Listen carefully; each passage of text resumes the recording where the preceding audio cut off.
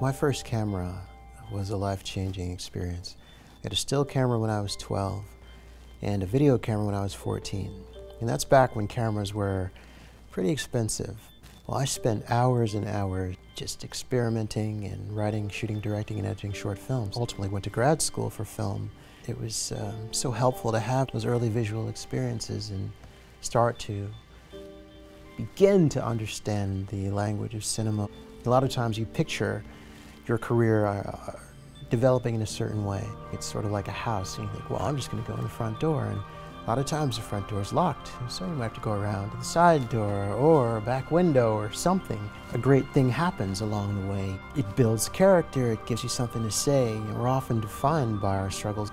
So many of the great films, American films from the 70s and foreign films from the 50s and 60s, and they all had something to say, and they had a soulfulness about them, and an endearing spirit. Always keep my eyes open for the next wave, and a lot of the kids here at SCAD will be a part of that wave or create a new one.